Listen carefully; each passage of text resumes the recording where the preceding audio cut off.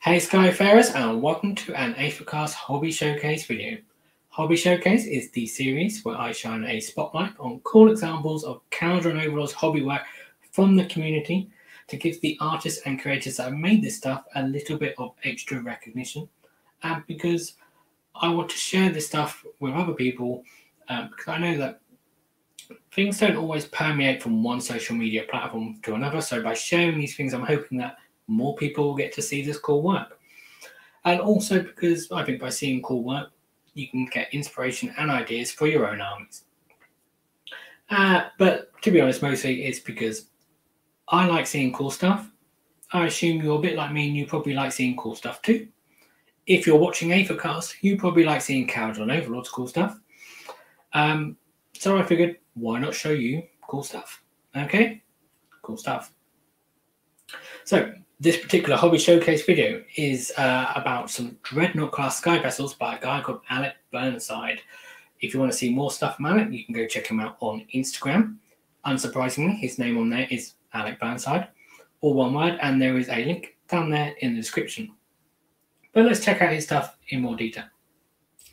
So you can see here on my thumbnail a little bit of a hint of what is to come. One of the Dreadnought class Skyvessels that Alec has made. He's basically made big battleship style Kharadron Overlords Skyvessels by piecing together multiple Kharadron Overlords kits and then other kits as well to make these big ginormous ships that dwarf the other Skyvessels, pun intended. But before we go into detail, let's just talk about the inspiration behind these. So in the two different Kharadron Overlords battle tanks we've had so far, there have been some mentions and some art about Dreadnought class Skyvessels. And the reason we haven't had a kit for these lore-wise is because they're basically too expensive to build and maintain for the Kharadron Overlords. These are massive vessels purely designed for war. And actually, for a lot of the time, the Kharadron Overlords aren't at war. They are, of course, they have skirmishes and things with other races, but they are mostly trying to trade and get seams of Aether gold and basically protect what they have, but they're not necessarily going to all-out war. They're only about basically protection and profit. So, in these more peaceful times, they don't necessarily need these full, massive battleships. So they basically keep them for prestige, the ones that they do have. And you can see here in this example of artwork from the second battle tome, this is a Barrack Zilfin one, and you can see it's got such a big ship here that it has extra wings to help keep it aloft. It's got a bridge there, for the crew to get up on the captain and stuff, and it's got lots of extra turrets and things and weapons. So Alec has taken inspiration from the battle tome and these bits of lore and artwork to build his own. Because I've seen people asking about, wouldn't it be cool if we got some of these Dreadnought class Skyvessels as a kit from Games Workshop? And to be honest, I don't think it's ever going to happen because they're just going to be too big and too unwieldy for a game of Age of Sigmar. So they probably won't ever happen. Alex either agreed that that they won't happen, or he's decided he doesn't want to wait, so he's made his own, which is cool. But he hasn't just made one. No, Alec has made two. So you can see here a picture of his whole army showing both of the ships he's made. And what I like about this picture is it shows the sheer scale of these vessels, because you can compare them to the gun haulers on the bottom right there and the frigates on the bottom left. And there isn't an ironclad in the picture, but to be fair, an ironclad's not a huge amount bigger than a frigate, so these Skyvessels would completely dwarf an ironclad as well. I want to show you, I'm going to show you both of these in more detail, but the one I'm going to show you first is this one, the back left, because that is the one that Alec made first. Okay, so this is the first battleship that Alec's made.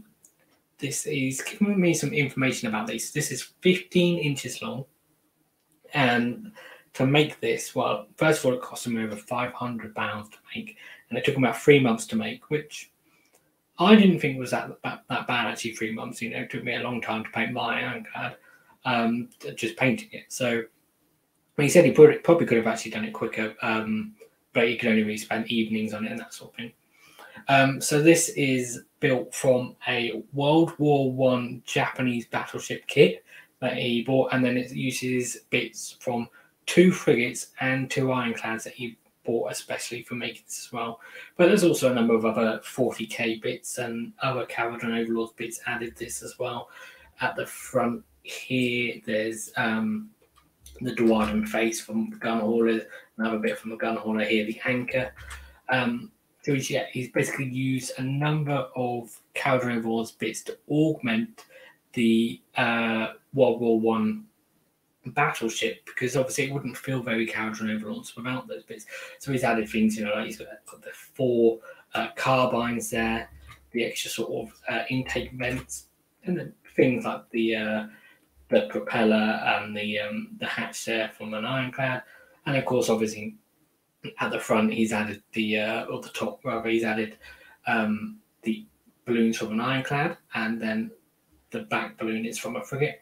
There's a really nice feature that he's added, which instead of having navigators in the crow's nest on these engines, here and here, he's actually added Arcanauts with volley guns to add a bit more extra firepower to the Skyvessels as well. I think it's nice.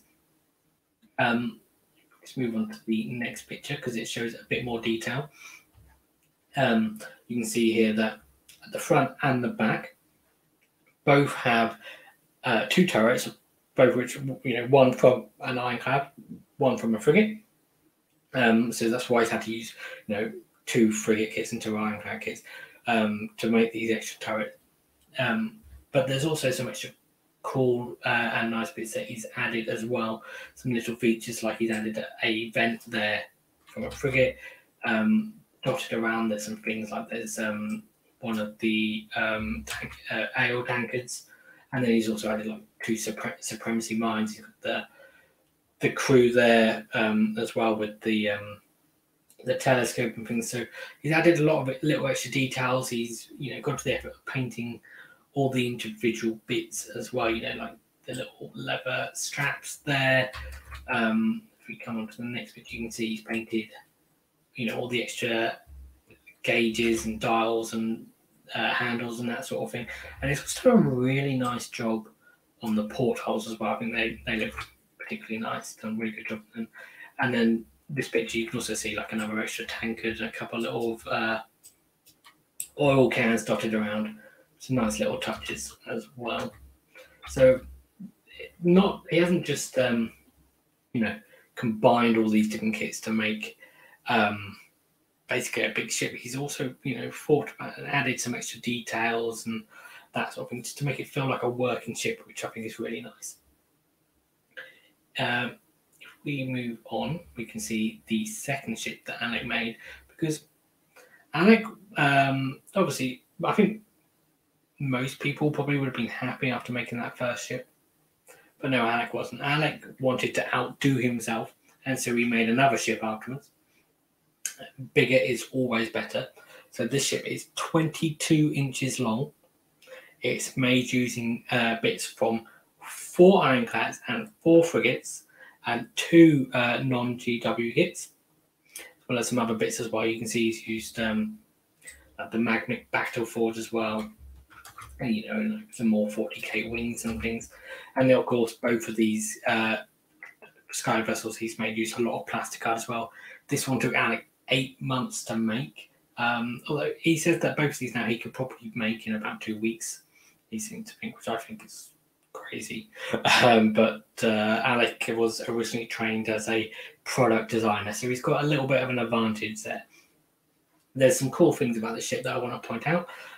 So the first ship he made, he just used the normal turrets from frigates and ironclads, but that wasn't enough on this ship. He wanted to make bigger, beefier turrets. So what he's done is actually use balloons, engines from the Skyvessels, cut sections out of them and added 2 cannons for each turret with scopes above for targeting. So he's made his own custom turret, which is really cool. And then another thing I really like about this ship is he's got these 3 cannons out to the side of the ship. So when you see pirate films, and the two pirate ships side up alongside each other, and then just all their cannons just blast the broadside cannons.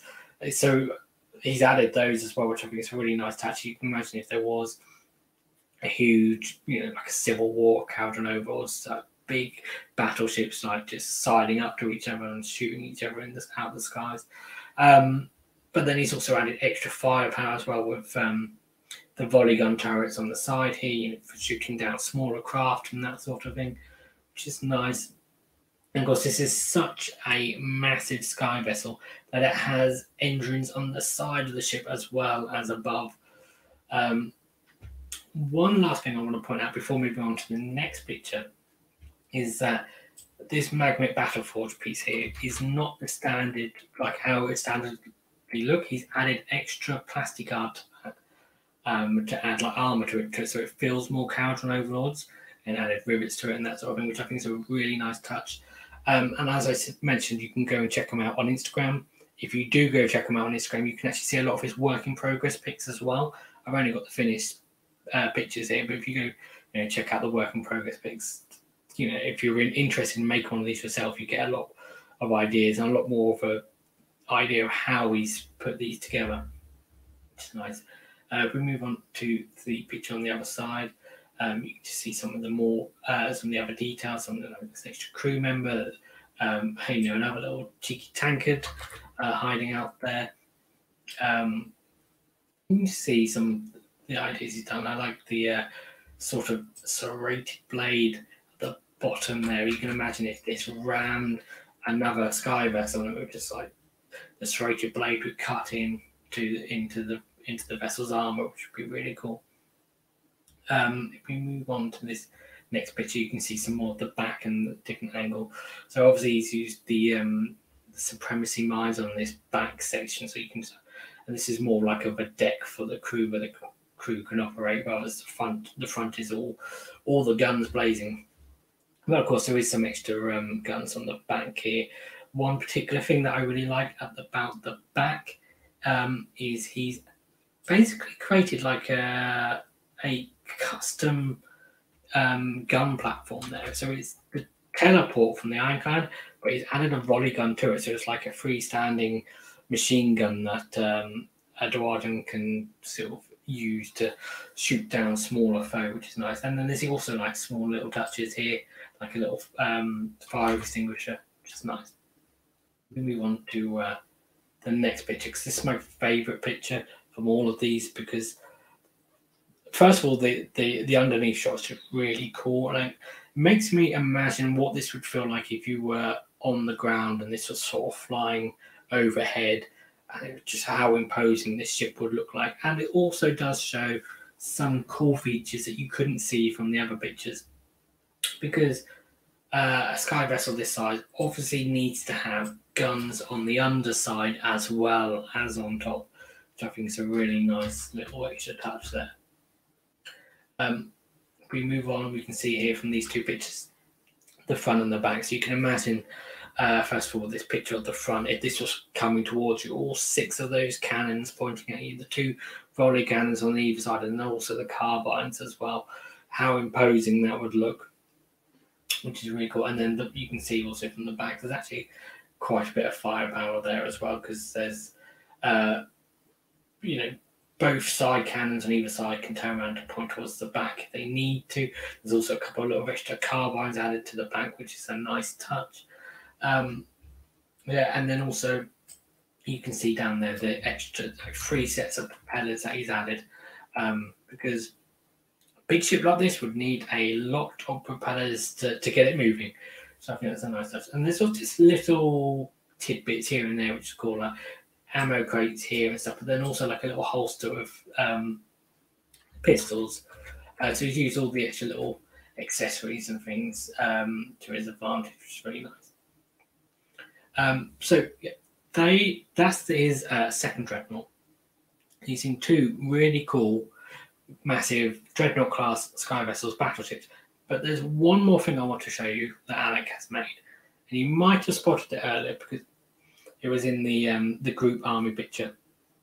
But this is all well and good because he put a huge amount of work and effort into making these, and he should be commended for this. But I can imagine a lot of you here might be watching this and thinking, well, this is great, but I couldn't do this.